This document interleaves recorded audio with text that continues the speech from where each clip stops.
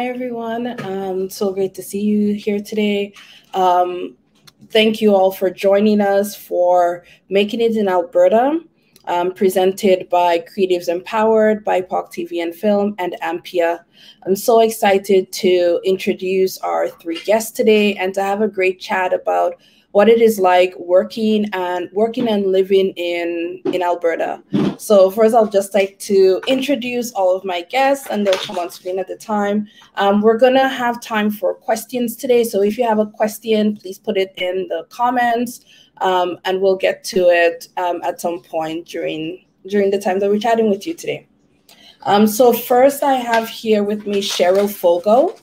Cheryl is a playwright, author, and filmmaker whose work over the last 30 years has focused on the lives of Western Canadians of African descent. In 2020, her NFB feature documentary, John Ware Reclaimed, had its world premiere at the Calgary International Film Festival, where it received the Alberta Feature Audience Choice Award. The film was also awarded the 2021 Grand Prize in the Regard d'ici section of the Vue d'Afrique Festival and is now screening on nfb.ca. So make sure you take some time today or over the weekend to watch this incredible film. Additionally, in 2020, the 30th anniversary edition of Cheryl's book, Pouring Down Rain, A Black Woman Claims Her Place in the Canadian West, was released by Brush Education Press. Cheryl is the 2021 recipient of the Lieutenant Governor of Alberta Outstanding Artist Award, the Calgary Black Chamber's Black Achievement Award in Arts, Media, and Entertainment, and the 2021 Doug and Louis Mitchell Outstanding Calgary Artist Award from Calgary Arts Development. Thank you so much for being here today with us, Cheryl. Oh, it's a great pleasure. Happy to be here. Yeah. Next, I'd like to introduce Roseanne Supernault. Roseanne is an award-winning actress from East Prairie Métis Settlement in northern Alberta. She was discovered by a Los Angeles casting director at age 13 and has gone on to have a prolific career as a performer. Some of Roseanne's screen credits include the Netflix hit series Blackstone, in which her haunting performance garnered several accolades. The lead character also another credit of hers, the lead character in the historical pre-contact epic, Maina, for which she received the Best Actress Award at the American Indian Film Festival, and the groundbreaking feature, which I'm sure like a lot of you know and have seen, Rhymes for Young Ghouls by Jeff Barnaby, that premiered at the Toronto International Film Festival and was named a TIFF Top 10. I'm so happy to have you here with us today, Roseanne. Thank you. Hi. I'm grateful to be here. Great. And rounding out our panel today is Cody Lightning. Cody is an established actor, originally from Alberta, and is a member of Samson Cree First Nation in Musquaxis. Am I right, Cody? Oh, great. Like Cody grew up in Los Angeles with his mother, a celebrated actress, Georgina Lightning, who moved there in the 1980s to pursue a career in Hollywood. He displayed artistic talent early on, landing his first role at just 5 years of age. So you've been in it, Cody. So looking forward to hearing about all of your experience. From there, Cody. Oh, Cody's not able to hear. No, I can't hear anything.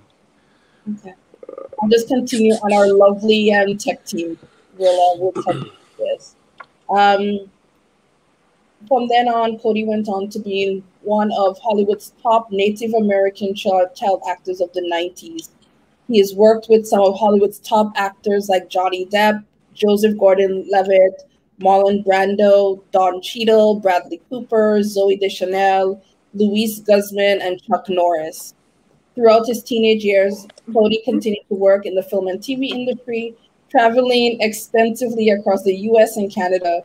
His experience have enabled him to develop a unique ability to relate to people from all backgrounds and have shaped him into a remarkably diverse talent. I'm just going to continue. Cody's going to try to rejoin the stream again. So Cody has spent almost all of his life in the entertainment industry, and now in his 30s, he's bringing all of his experiences to create his own work He's just finished his directorial debut, Hey Victor, which he co-wrote and acted in. So thank you all for being here with me today. Cody, are you here? Hi. Yeah, sorry.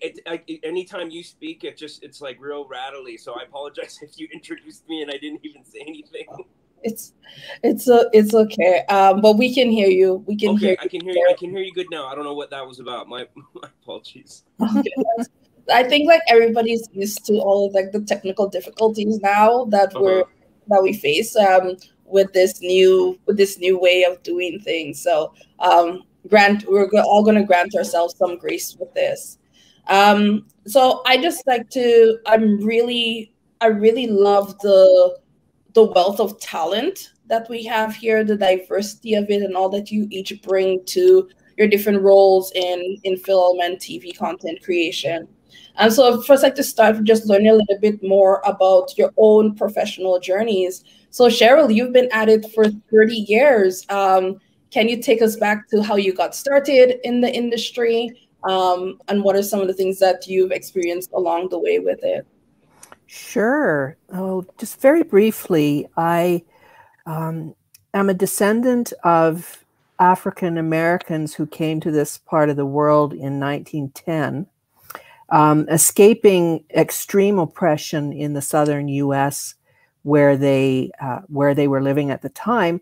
So, having grown up in southern Alberta with that deep and long history, I was gradually made aware of how absent we were from the historical record and from the books I was reading at the library. There was nothing available to me to read that reflected myself and my own experience here in this part of the world. So when I just made the decision to become a writer, it was for that reason. It was because I wanted to fill that gap, fill those holes, sort of write us into the narrative.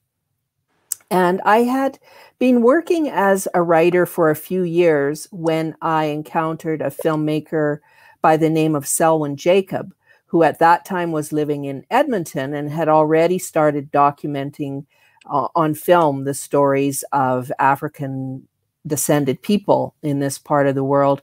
And Selwyn persuaded me to co-write a script for a series that he was directing a film for with the National Film Board of Canada. That was in 1990. And then it was some years later when Selwyn also invited me to write and direct a National Film Board full-length documentary called The Journey of Lesra Martin. And I was very reluctant to do that because I didn't know I had the tools to do that. And Selwyn always said, if you can create a story on paper, you can create a story on film. And I just had to trust him. And it was with his guidance that I learned a bit more about filmmaking and encountered, oh, there he is, still working in Vancouver. Although he recently retired from his job as an NFB producer, he's now working independently. So I would say that it was mentorship and guidance that allowed me to enter the film world. And I honestly feel that if it wasn't for that guidance and invitation that I received from Selwyn, I wouldn't have had the confidence to think that I could become a filmmaker. Since then, I've done a lot of different things, written for TV, and as you heard, most recently directed and wrote the film about John Ware Reclaimed. That's my journey. Yes. Also, Cheryl, that is so great, and also like the advice that Selwyn gave you. I see that a lot of time if people are coming into the industry from a different life experience, career experience too, thinking about how can they make a fit into the industry. And it really does take someone else seeing the vision, mm-hmm. And encouraging them to take that leap. So I'm so grateful that you had Selwyn. Me too. We're gonna and also like I love his work. Ninth Floor is one of the best documentaries that I've watched in recent years. So and we're going to come back to the topic of mentorship soon, because really want to talk about like how do we nurture the next generation of Albertans working in the film and TV industry as well. But for now, I'm going to go on to Roseanne. You've had a lot of experience as an actress on screen, but what we also learned is that you were actually studying theater. What was that like shift for you? And also, like, do you have any learnings from your time studying theater, working on stage, to what you're doing on screen right now? Yes, I studied theater for several years. I attended Victoria School of Performing and Visual Arts for 4 years. And that was when I was a teenager mostly. I consider it, like many other thespians, to be an anchor of the craft of acting. And now that I've matured and sort of gone through the industry, I can see how, like, my intention isn't for it to sound fancy or anything, because I feel like the craft of theater is something that you can bring to the bush. It's something that you can work with youth with when you're going to isolated communities. That's something that I've done. So I've been able to take the things that I learned in theater school from my younger years, and I've been able to take those things and I've been able to grant access for Indigenous people who are aspiring to be involved in storytelling in that capacity, whether it's film or in theater. And I feel very fortunate. I never realized how lucky I was to have that. It was just a lot of fun for me in those times. Like, it was just really, really a lot of fun, and I was pursuing a passion. So in one regard, it's just been an anchor for me. I feel like anytime, even when I'm public speaking, when I'm doing anything, when I'm doing presentations, I feel like where I'm anchored in is the training that I had in theater. So in pursuing film and TV, I had to change a lot of things, and I learned, thankfully, while I was in school, I worked really hard and did, like, on weekends, I would be doing film and TV workshops. In the summers, I'd be doing audition and film and TV focused workshops. And I had a lot of training that way. And it was just a lovely school and a lovely program. And I remember they brought in, like, Sam Shepard. That was a huge, like, that was a pinnacle moment, I think, in my training there, is they brought in Sam Shepard and we got to talk to him and work with him, and it was incredible.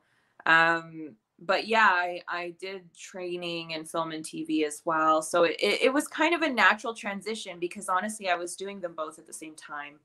I had an acting agent for film and TV since I was 13. So it was like both were happening, I guess, at the same time. So that's great. And I would say, like, yeah, I always love when people could just, I love the whole like transferring learning, but also seeing like how theater could still be valued in that space. You know, I love when you talk about working with youth too, you know, and using that in your in that. I will come back to some of what you mentioned here as well.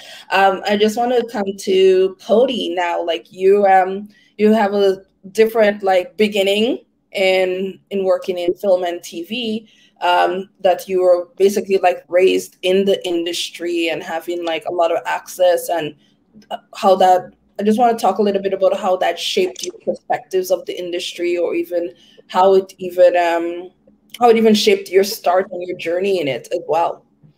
Yeah, absolutely. So yeah, I did have a different approach to the industry. I was raised in it. My mom moved my siblings and myself down to Los Angeles when we were just kids. I think I was like 3 or 4 years old when we made that move.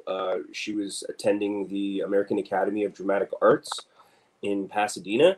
And so we just all kind of naturally got, she put us in the industry, and we started very young. And so I got to see it from a different, you know, perspective, I know quite a few people that move to Los Angeles or New York. They have these big dreams, or Vancouver, or like Toronto or something, of making it in film and TV. It's not as easy as it looks. But I kind of got my foot in the door at a young age. So there's a lot of times people say, oh, what can I do to get my kids into TV or all this stuff? And really, it's like, I'm not the best person to ask for that because of my approach, right? My main thing is just, take acting classes, try to get an agent, and, start there. Even with that, like I used to audition tons when I was a kid for different parts. And with first, Indigenous film and cinema, the parts were very limited. There was like maybe 1 or 2 projects per year, and everyone was out for the same roles. And then also I have this big beard.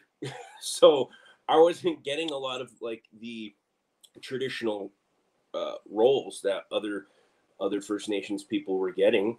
And then also I found that I was doing a lot of my own work and searching for that by meeting other filmmakers and going to festivals and becoming, befriending writers, directors, producers.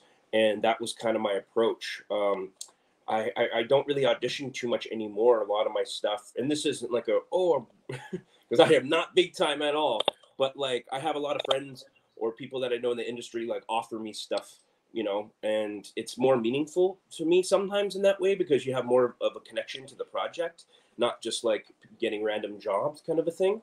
But yeah, that's been my approach. And so I'm very fortunate and grateful that my mom, moved us down there because we got our foot in the door early, like I was saying. So yeah, that's kind of how it all started. And now, I'm in my 30s and making my own projects, and I'm in charge of stuff. It's kind of wild. Yeah, it's like when it all shifts now that you're in the driver's seat, and seeing it from that vantage point. Yeah.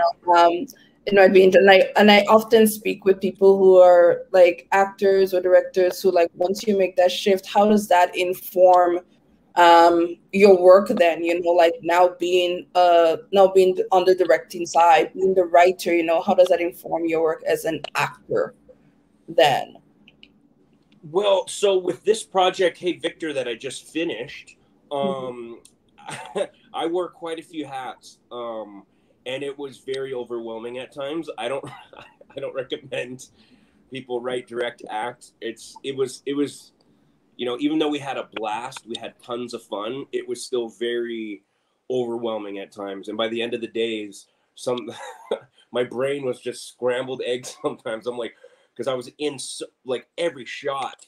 So also I have a co-director. I cannot take all the credit for directing, writing. My partner Sam Miller, he was my co-captain with me. So if you're directing and acting, there's just not enough time in the day to like do a shot, watch playback, do a shot. That would just take too long. But having trust in your team, that was a huge thing because making my own projects now brought on a different form of, I don't know, kind of like anxiety. I was very nervous, but I've been in the industry for so long, so I understood it in a different way. But still, there's those kind of those jitters, those pre-production jitters, and also making a film during a pandemic. That was, oh my gosh, that brought on a whole new level of kind of like worry. Like I was like, what if someone gets COVID, or what if we get shut down, or this or that? And it brought on another level of, like I said, worry or a little bit of anxiety. But once we got the whole team there and everyone just, was doing their job and to the best of their abilities, it relieved so much stress. I was like, oh, thank God, because I was nervous. I was like, what if something messes up? What if we have to fire someone? What if this? What if that? And of course, my mom calmed me down. She's like, calm down. You're going to be fine. You got a solid team and everything's going to work out. And it did, man. I'm so happy with everyone's, what everyone contributed and how great of a job everybody did. Yeah, and that's like I want to talk a little bit more later on about Hey Victor and some of the things that you've done on set and with this particular project as well. But before I do that, I have a general question just for all of you, so we can have a little discussion now about. Recently, I remember somebody asked me a question about like, okay, if someone wants to make it in Canada, they either have to live in Toronto or Vancouver, or if they're French, live in Montreal. And I counted that as just like I don't really believe that you have to, that you could really like make it from different places, but also like you also define what making it means. So just wanted to talk to you about that too. You know, like what is like, is it possible for someone to make it in Alberta? Like, what's available to, and how have you done it? Like making art from that province. Cheryl? That's a great question. But first of all, I want to say, Cody, I'm glad you brought up your beard because I can't take my eyes off of it. It's incredible. It's magnificent. Isn't it? I've always told him it's magnificent. It really is. It's the star of this show for sure. It makes me culturally ambiguous. True. I think both of the other panelists alluded to how important two different things are. One is a team. Excuse me, I'm going to cough. One is assembling a team or finding your people, I guess, is a way of putting it. If you live in a particular place and your stories are rooted in that place, as mine are, I think you can find a way to tell those stories in that place and from that place if you have found your people, either people who believe in you, who believe in the story you're telling, and who sort of uplift you and surround you with competence and skill. But also there is the element of transferable skills that I think comes into it as well. So when you ask, how did I make it in Alberta, or why have I never left Alberta to do this work? In part, it's because I did have a menu of skills that are transferable. And so Roseanne talked a little bit about having those skills in theater that supported her in her film work.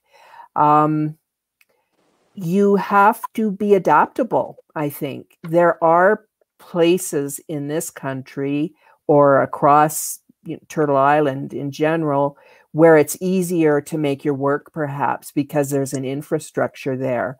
But I think if you have a menu of skills and you're adaptable, you can find a way to do the work that you want to do from the place where you want to do it. And thank you. That's what stood out for me, even when Cody was speaking about how he created his network, his community as well. So that's something that's huge. If you're going to be creating in a space, you have to have that. And I also think, like, even if you come to Toronto for that, that's part of the work as well. It's not magically coming here and then things are going to fall into your lap. You still do the work of building your network and finding your community, and that's part of the work. So just want to bring that question to Cody and Roseanne, if you had anything to add to that in terms of making it from I would just love to share that this is where I started. Alberta is where I was discovered. Well, discovered is such a funny word for natives, but found, I don't know, intersected, met. I mean, the odds of it were interesting because Renee Haynes is a fantastic casting director. If there are any Indigenous people watching this who want to be involved in film and TV, The number one person whose radar that you need to be on is Renee Haynes. She is one of the, if not the foremost casting director that any major film and TV production on the planet will go to and will ask for advice on how do we cast this? Who do we look for? She has spent decades essentially curating Indigenous talent and presenting it to the who's who of Hollywood. And she knows where to look. And when I had the very fortunate opportunity to audition for her when I was a child, they said the reason that they came to Alberta, and this is people from Hollywood, like, you got to understand just the numbers of it and the odds is crazy. And she said, and they cast out of Alberta to this day. She said, we have very good luck in Alberta finding Indigenous talent. She said, I don't know what it is, but I keep coming back and I keep succeeding because of it as a casting director. And one of the main things I teach my students in my classes is that when you're an actor, an audition, it's not always about, okay, I have the audition and I need to book a movie out of it. I teach my students that you need to think about it like a meeting, because there's a casting director who is a middle person between you and an employer who is seeing you. So those are the kind of people who you want to be on the radar of. It's the casting directors, because they're the people who are relaying and who are going back to major studios in Hollywood, who are making films, who are making shows, who want to know where the talent pools are. So in that regard, I mean, it was lucky that I'm Cree and this is my traditional territory. But B, that they knew to come to a place like this. But that aside, because we can't all be Indigenous and be living in Alberta and kind of luck out, in this day and age, in my opinion, incredible and miraculous projects happen because of people, not because of places. Like if you look at Steppenwolf Theater, what is his name? I'll remember his name later. Sorry, I'll Google it after. But he's this prominent actor who is in Law and Order. I don't know if you guys know his name. It's not coming to me right now. But he runs like one of the most famous theaters in North America, out of somewhere in the Midwest. I'll have to Google it. Sorry, I wish I knew off the top of my head. But it's not. It's not because he's in New York, and Steppenwolf Theater isn't in New York. It's not in Los Angeles. So there's something to be said about doing what you can where you are with what you have. And in my opinion, at the end of the day, it's really about the people who you are plugging into and synergizing with. That, in my opinion, has so much more to do with succeeding than necessarily just being in a place. And the reason that people go to a place is they think it has to do with the city. They think it has to do with something to do with the city. And what they're not realizing is that it has to do with people. And we're living in the day of the World Wide Web. Everyone's online. So just like connect online and access people. That's how I feel about it anyway. Yeah, great. I love that. And it reminded me of like someone who I quote often, the director, Kelly Fife Marshall, with her line about making ripples where you are. And you echoed that, Roseanne, in terms of saying like wherever you are with the people who are available there, you can still make your art. You know, you could still make an impact and create something that's so amazing. Did you mean Gary Sinise? Gary Sinise, yes. Okay, perfect. Steppenwolf Theater, Gary Sinise, and they're in Chicago, which is still a major city. It's still a major city, but people tend to think LA, New York, Vancouver, Toronto, and that's it. And it's like there's stuff happening in places outside of those cities. Yeah, there is. And I think what's also facilitated it now is how we've amped up digital communication too. Digital communication, and thinking even about the opportunities around like virtual production and so on. It's really opened it up where you could do amazing things from anywhere. You know, we see even what's taking place with some youth in West Africa as well, creating their own action films as well, and getting the attention of people in the States because they're sharing it online. You know, so I really think that it is possible to do that work. And so Cody, I know you also do LA and Alberta. You know, like what has that been like, you know, working in those two different spaces? Well, I always said if you can make it in Alberta, you can make it anywhere. Just kidding. So I actually left Los Angeles when I was 15. I moved to Idaho, and I pretty much just kind of tumbleweeded all throughout the States and Canada on different projects. Roseanne touched on it with technology. You can submit auditions or self-tapes from anywhere now. You used to have to go to a casting agency and put yourself on tape and do all that stuff. But now you can send anything in a file and people can recognize you. I cast, I'd say 90% of my film through the internet, because we weren't able to audition anyone in person, so that's a new challenge. But the thing with that is it's kind of tough because chemistry, being in front of somebody and playing with someone is completely different than chatting online and auditioning online. So I was a little bit nervous with the few people that I had cast, just because the internet, and I wanted to see these people in person. But yeah, so we did lots of chemistry reads through the computer, and it was a new experience. This project I just worked on had so many new things to it that I'm not used to. So yeah, but luckily, you know, with the internet, you could submit yourself anywhere. I've been doing that for years. Yeah. So thank you to whoever created the internet. We're able to do really good things with it now. Yeah.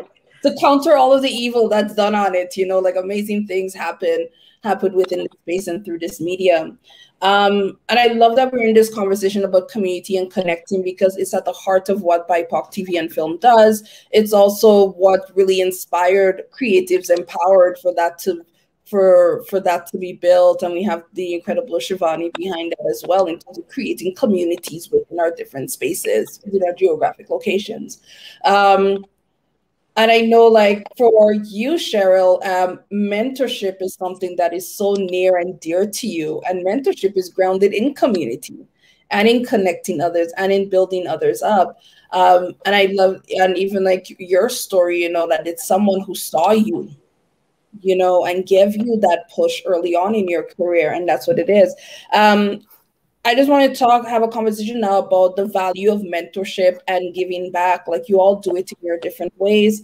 And also just highlighting mentorship by us, for us as well. You know, the importance of us being mentored by people who look like us, who have a cultural connection to, ethnic connection. So I just want to talk about the importance of that. And to lead it off with you, Cheryl, why is mentorship so integral to who you are and what you're doing? Partly because I think the work we do changes lives, and I've even heard people say saves their lives when they feel so disconnected from the history or the story that's being told about the place, which is where they are from and where they are living. When people feel disconnected from that, it has devastating long-term consequences. So I think, first of all, through the work we do of just representing or putting our stories out there for other people to find, the people who need those stories, that is an act of mentorship on its own. But then when you are working, for example, in a place like Alberta, and as Cody said, you know, it can be, there can be challenges to working here. in the creative industries, you are making ripples. You are able to pull people in and bring people in. So one example I took from the way that Selwyn mentored me is that he saw me at an AMPIA event, 32, 33 years ago, where I was one of only 3 people of color in the room. It was him, me, and Gil Cardinal. And he didn't know me or why I was there. He just knew, okay, this is an industry event. This person is here for some reason. So he introduced himself and learned a little bit more about me. I wasn't there because I was in a film or had made a film. I was there because my husband was connected to a film. And I learned from that it is really important to acknowledge the presence of someone who may need a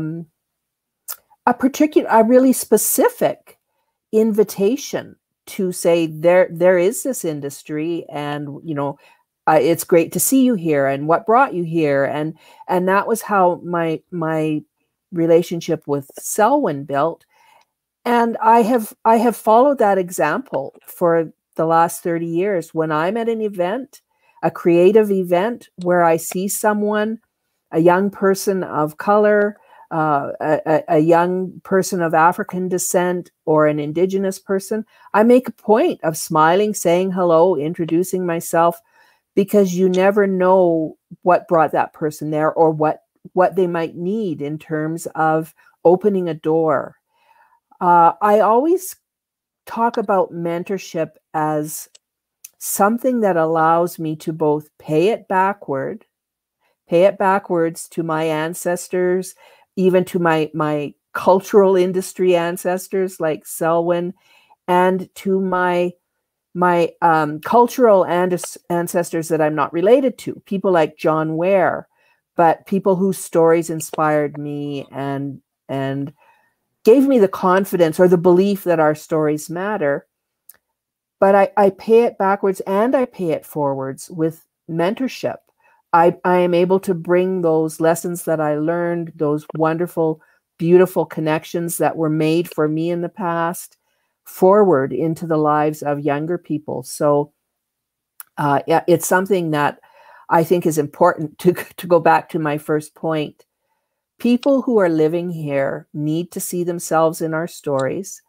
They need to have the acknowledgement of their struggles as well as their joys. They need their full humanity acknowledged in order to thrive. So that's what inspires me to be a mentor. Oh, that was so beautiful.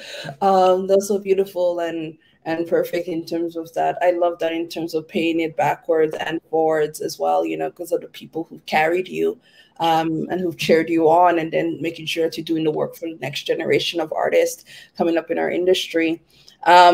And you touched on something that brings me to like one of the questions that I had for Cody, in terms of the richness of our stories. We have so many different stories to tell.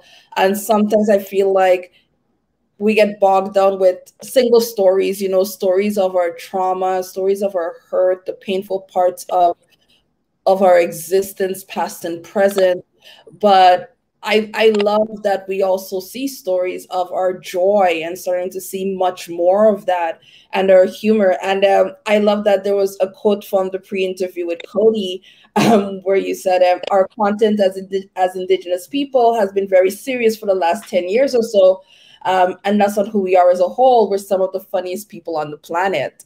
And I believe that because even recently, Devry Jacobs had a piece in Refinery 29 talking about the humor, and how Indigenous people also use their humor too. And that's also part of the healing, but to tell like the fullness of who you are, instead of just like the single story of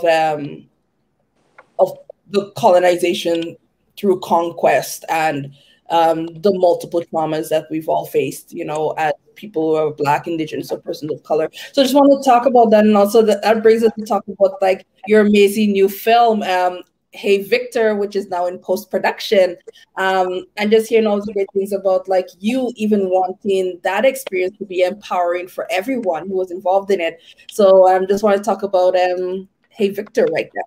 Oh, and Roseanne was in the film. So. Yep, I was just gonna say that Roseanne actually had a very funny part in my film, and she did awesome. I'm excited to start editing that stuff.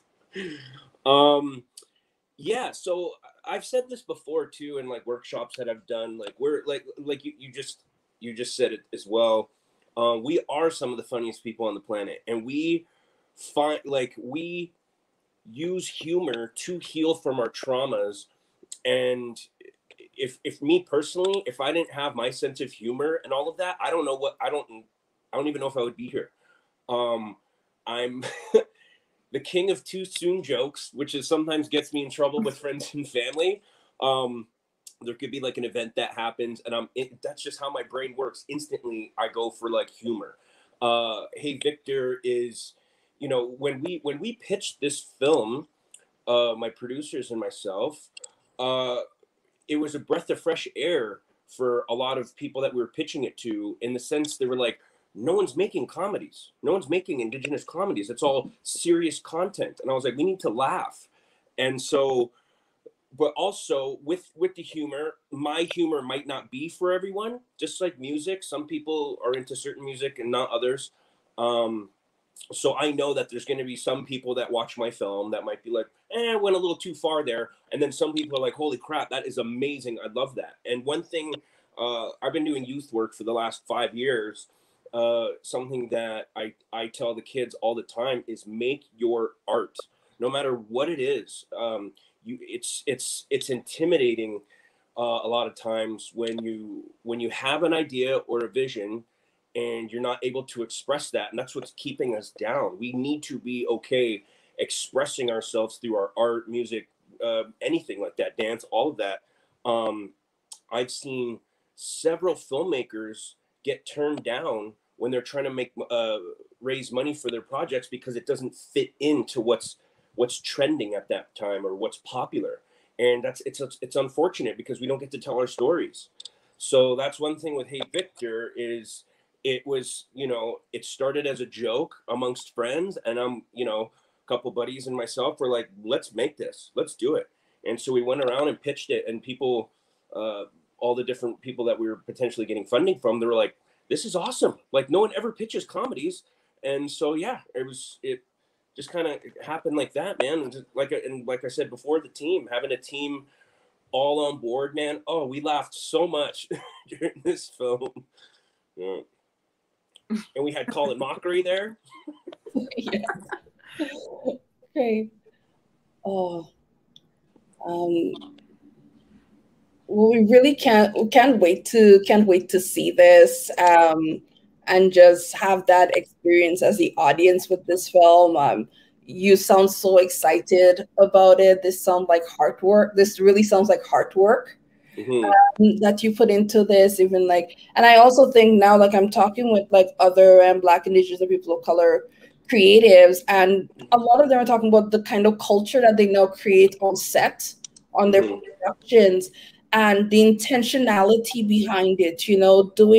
Doing additional check-ins with everybody, especially with everything that's happening. Like, we can't just ignore the outside world. Like, things aren't happening around us and to us as well. So I love that there's a generation of filmmakers who are now making that part of their work culture. Mm-hmm. So just really cheering on people like you, and to continue doing that amazing work. I just want to I want to let the people know if you have any questions that you want to share, any questions that you want to ask the panelists. Please put them in the comments, and we'll take them as they come in. We have about like maybe 15 minutes left on this. So I just want to make sure that you're heard. You're heard too. I just want to hear too, like, for you, like, do you have any advice for people who are maybe like your colleagues who are trying to make work in Alberta, or even for especially like emerging and aspiring filmmakers as well? Like, what advice would you share? Would you share outside of all the amazing things that you said today? So like, just start with Roseanne. Oh, this one's for me. Gotcha. I thought you were still talking to Cody. I'm starting with you because I didn't get you for the last question. So I'm I took a nap for a second. Well, thank you, Vidya. Go ahead. I think that one of the main things I've learned throughout this is the truth of it all, is that it's not all rainbows and sunshine. It is not. It takes years of paying your dues. It takes years of making sacrifices here and there. But even though there's going to be hiccups along the way, is what I'm saying. But in spite of those hiccups, there is an excellent and incredible community in Alberta that is very involved and invested in film and TV. There are so many passionate individuals from Alberta who have been creating excellent content for a long time. Like, don't forsake those people, and don't forsake that they have the knowledge, they have the wisdom, they have the wherewithal to make it in a place where, you know, people might stereotype or think things aren't happening, but things are happening. I mean, Cody is proof of that. We're all proof of that things happen. And I would say, take care of yourself along the way. Do what's right for you. For me, I had to go through a process. Like, I had to throw spaghetti at the wall, so to speak, because I was told, and I do feel for me at one point, it was what I needed to do on a personal level to go to Vancouver, to go to Toronto. But I landed back here, and I'm very happy about that. And I'm truly, genuinely happy here. That's the thing about me living in Alberta, is that I'm really, really happy here. Like, I'm genuinely content and happy. And when people try sauce me that, like, hey, don't you think you should live in Vancouver? I'm like, yep, been there, done that, have the t-shirt. And they're like, what about Toronto? What about this? And I'm like, that's cool. Like, if that's what someone else wants to do. And I think having a strong work ethic and knowing what you want in your life, like, don't let other people tell you what to do. If you're in Alberta, if you've got things cooking, if you're making things happen, and if you're happy, then just be here and be okay with that. Sometimes I think we want to do what people are telling us to do, but they're like, no questions asked. The game is changing. No questions asked. We have completely transitioned over to streaming. We're moving towards Amazon. We're moving towards Netflix. All of them are moving. They kind of thought Netflix was like this like blip in the radar. They're like, whatever. We've got this tentpole like circus structure for film happening, and it's going to keep going. But if you're paying attention to some of the articles coming out of Hollywood, that is not the case. It's changing really fast. The kind of like the boys club, like the old school, like old Hollywood thing, it's kind of dying out. And that doesn't mean I'm not a fan of old Hollywood, because I am. It doesn't mean I'm not a fan and lover of classics. I am. But things have changed. You know, Netflix just set up studios somewhere in Canada. I think they set up 2. And they set up an office in Toronto. Yeah, in Toronto. And I wouldn't, like, if we make things happen in the prairies, like, guaranteed, I bet we could get an office set up here. For any Indigenous viewers, like, Netflix is super hungry for Indigenous content right now. And they're changing things. They're changing the dynamic. So all I'm saying is that the direction we're heading in is that, yeah, you can be a content creator and stay where you are and be happy. And for me personally, it's like, it's also financial. Like, BC and Ontario have crazy taxes. Like, I'd go get groceries for like $200 and they'd be like, okay, that's $450. And I'm like, what? It's like half of it is like HST, GST, PST. So honestly, not gonna lie, one of the reasons I love to live in Alberta too is it's like cheaper. Just being totally honest. That plays into it. That's certainly like a factor, and I think like so many people, with last year, with people shifting to virtual, to working remotely, that's giving people the freedom of like, wow, so I could actually do my work, but I don't have to live in this very pricey city. Like I'm in Toronto, and I complain about it all the time. I'm like, I'm never going to buy a house here. I'm just going to buy property in the Caribbean. And my goal is to live there for 6 months out of the year. But like, that's all I'm going to do. And just knowing like, but now it's thinking like, wow, have the freedom of movement in that way, and seeing like where else we can be, and giving us a chance to explore this country. You know, I think that there's opportunity everywhere, that there's a chance for us to do that. I just want to bring up, we saw like 2 of the comments pop up, so I'm really happy that people are enjoying this conversation. But we have one from Yasmin Maturin, who is an amazing documentary filmmaker. Her first feature film, called One of Ours, won the Special Jury Prize for Canadian Feature Documentary at Hot Docs this year. And she is an amazing filmmaker. The film was about a family in Calgary. And just so that she just said here that I left Calgary and felt like I had to make it work in Toronto, which I'm finding a way to do it.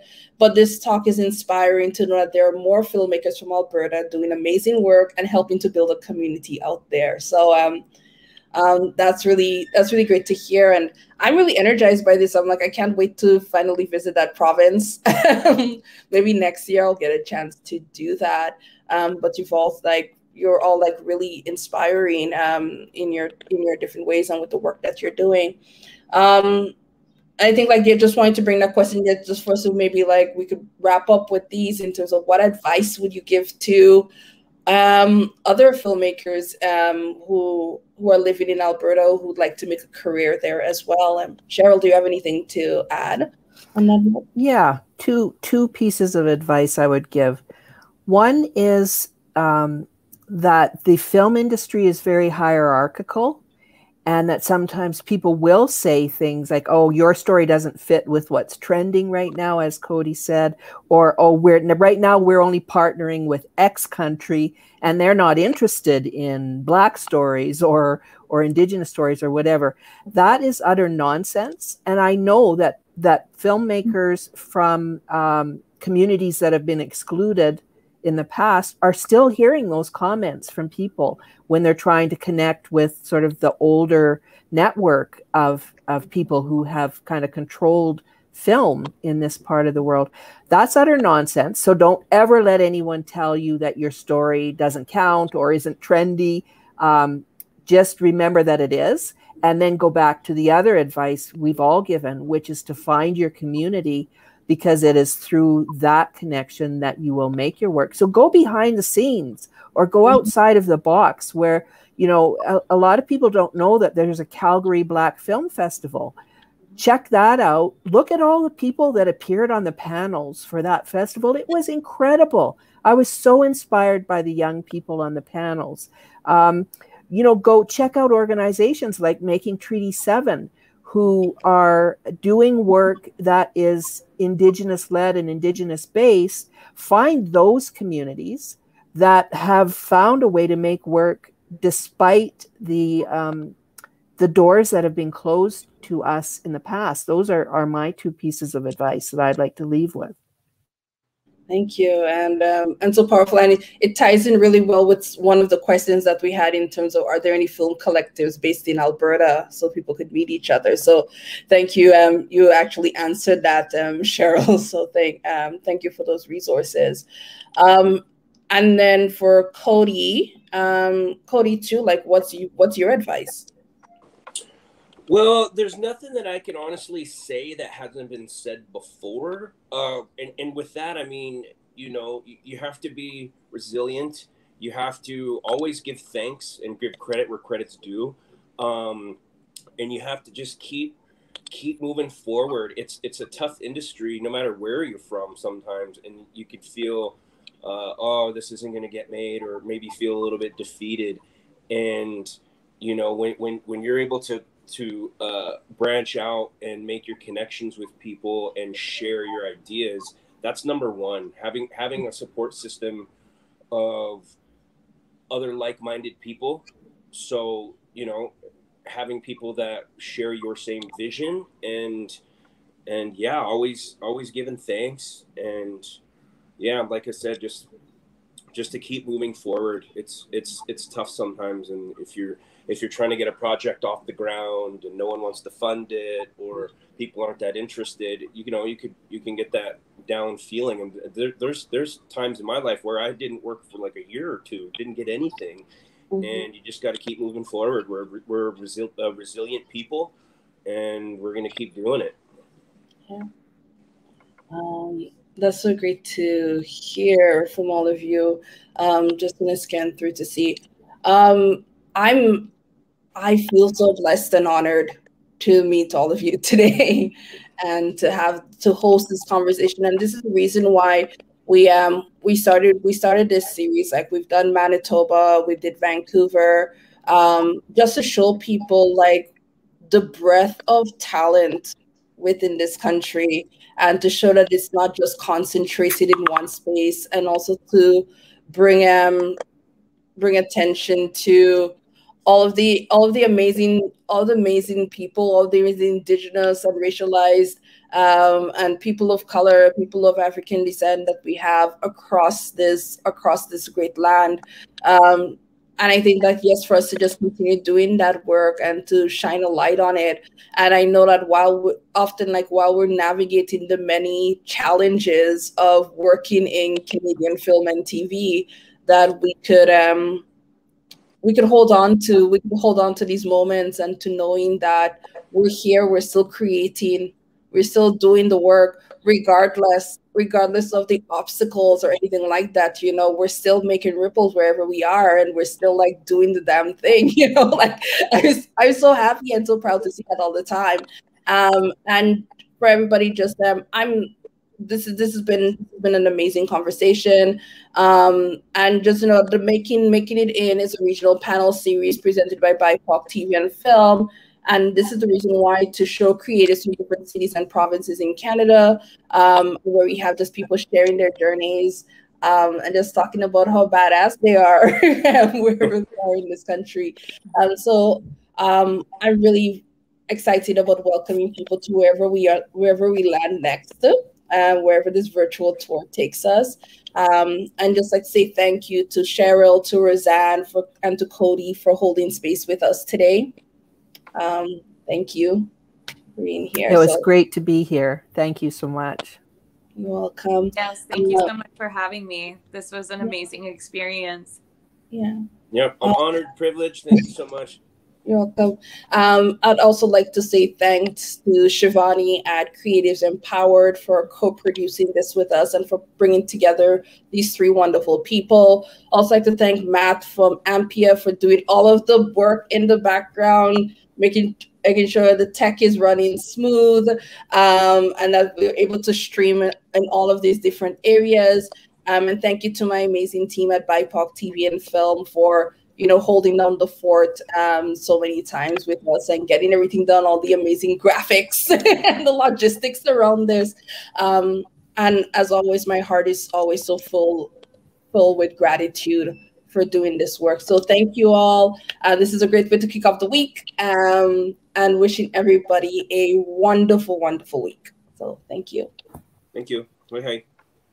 Hey, thank you.